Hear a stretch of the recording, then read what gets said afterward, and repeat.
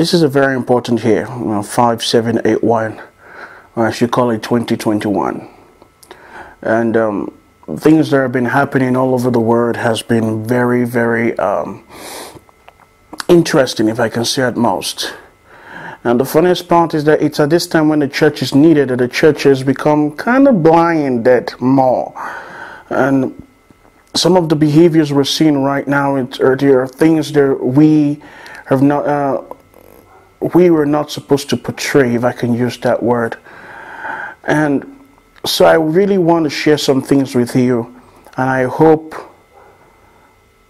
you would be open enough to hear them. Please understand, whatever I say, I am not speaking to wound anybody necessarily or attack anybody, but God help us. Number one, the recent attacks in the country and the recent insecurity in the nation.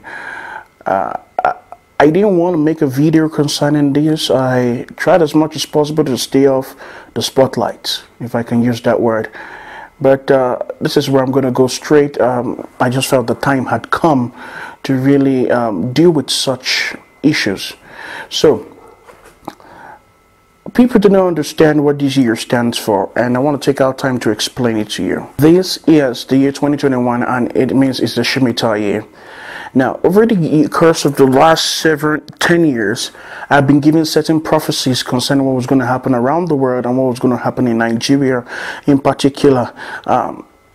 And I began to talk about the Nigeria-Israeli parallel, and especially the Igbo race and what concerns the Igbo race with the Israelis. A lot of people have tried denying that fact, but you cannot cheat destiny. You cannot cheat, I won't say fate, you cannot cheat truth.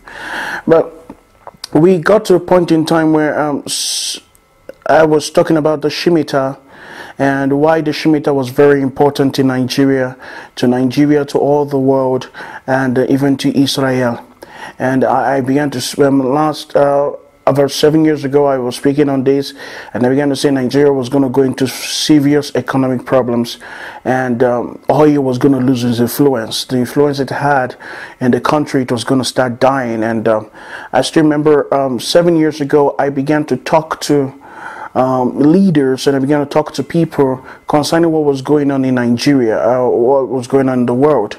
And I knew that Nigeria, because I had a vision, and in the vision, I saw like Nigeria and and America's map. Like there was a merging, like something like they were being tied together. Now that was very funny for me. But then when I began to speak on the Shemitah, somebody sent me a video. A photo. And in that photo, I wish I had it here to show you, but probably I'll just put it up on my Facebook account later. The photo had a crow landing on an eagle, and then both of them flying together. And if you know, the crow stands for death and witchcraft. The eagle, of course, stands for the prophetic spirit and prophetic destiny in nations and people. Now the crow came on it, and if you check it, you find that there are only two nations really use the eagles as their main symbol, and number one is the United States of America, and number two is what? Nigeria. And so when I saw that, I just took that as a serious confirmation of the vision I had seen.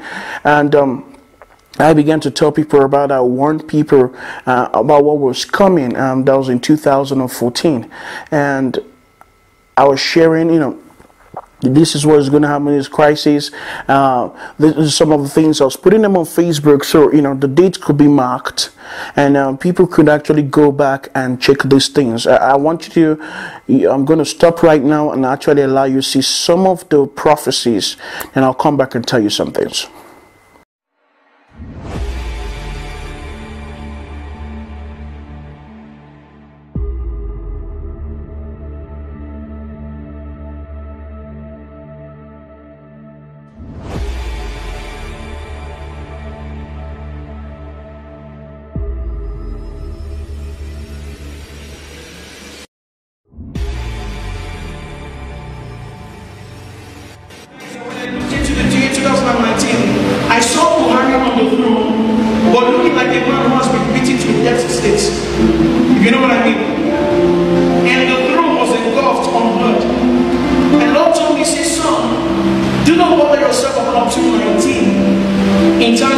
anointings. Prepare the church for seasons of glory. Because these are the times when the supernatural will become so natural.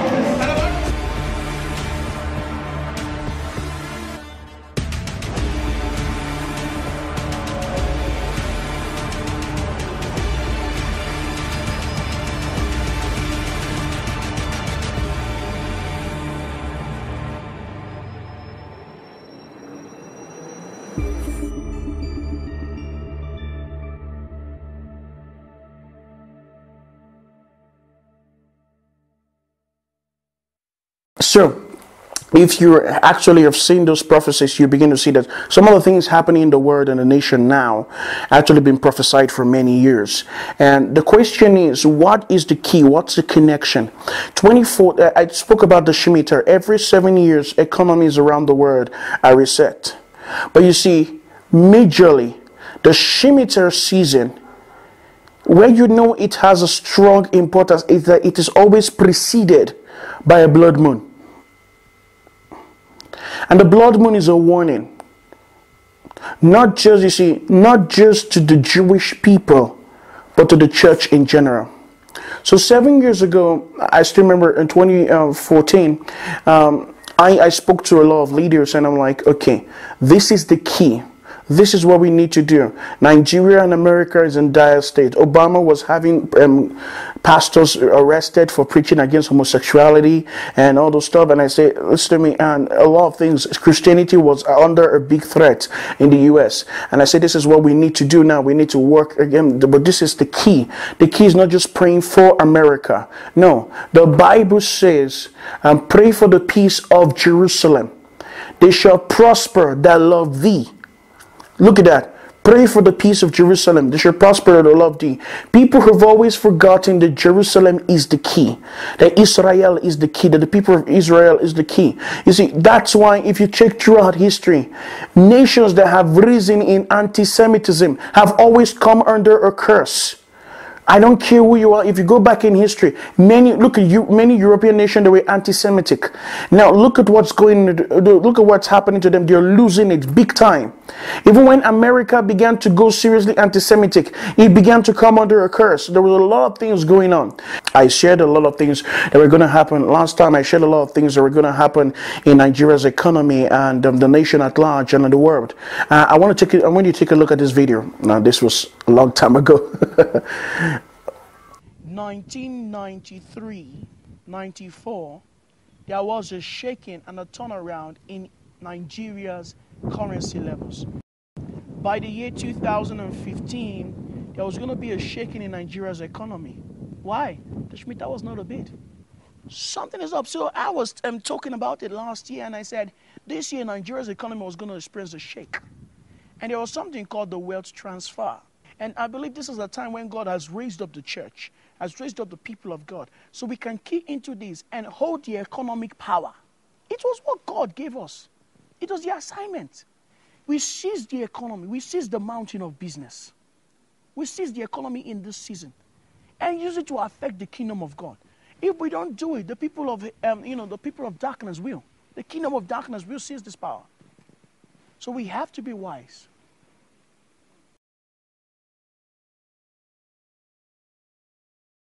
Nigeria is going to experience a shaking. Oil is going to start losing influence. And the economy, already the Naira is already losing value. So this was what I shared about 7 years ago. This was the prophecy.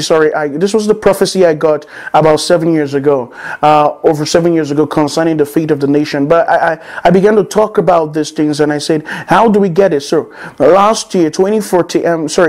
Last 7 years, 2014. I spoke to a lot of people, and I said we have to go to Israel, and we have to not just intercede for Israel to receive the gospel. We have to bless Israel's, and then we will pray for our countries from Israel.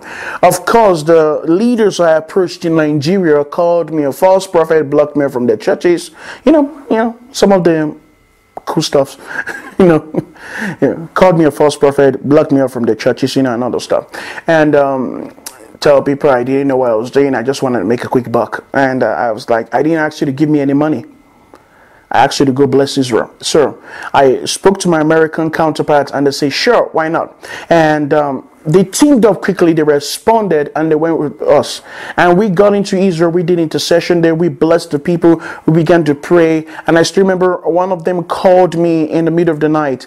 And he said, I just had to call you in the middle of the night. He said, because I got this vision, I got this word from the Lord. And I'm like, what is it? He says, the Lord said, because you did this to my brothers, I will bring revival to America. And you know, the funniest part of it is that they were praying because it was all over the air that Hillary was going to win.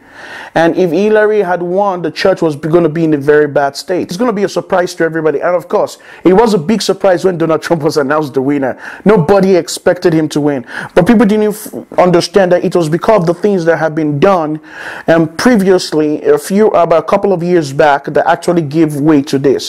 Now, I am a kind of person who does not like to come out in public. I despise it. I'm not trying to get famous or anything. Trust me, this is what I don't. I try as much as possible to stay. If you can hear me talk, you know this is something I have to do, not something I want to do.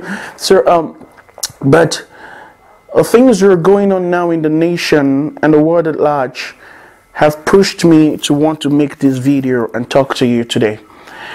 So, what is the key to what's happening? I'll take you back 7 years ago. 7 years ago, around May, for no reason, Hamas started firing into Israel. Rockets everywhere, shooting into Israel. That same period, a lot of anti-Ibotic attacks started. You notice 7 years ago was when the first talk started again.